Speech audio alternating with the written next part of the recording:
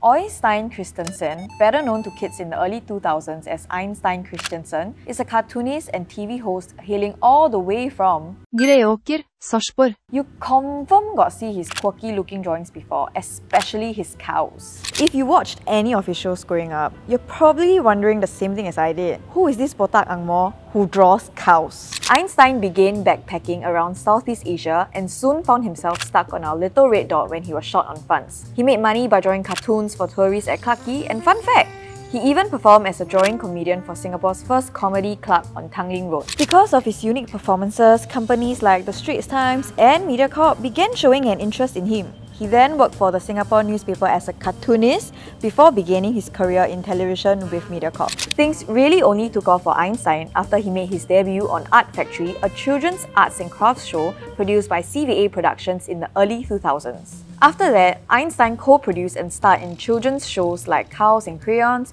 Super Einstein, and Einstein's Tin Cut, all of which were art shows that revolved around different themes like superheroes and cooking. But in 2010, he left Singapore to return to his home in Norway to take better care of his health. Don't worry, he still continues to produce children's shows and even puts out content on his YouTube channel. As if that wasn't impressive enough, he's also published hundreds of activity books for children with special editions that can be used in classroom to help parents better connect with their children and expand their learning experiences.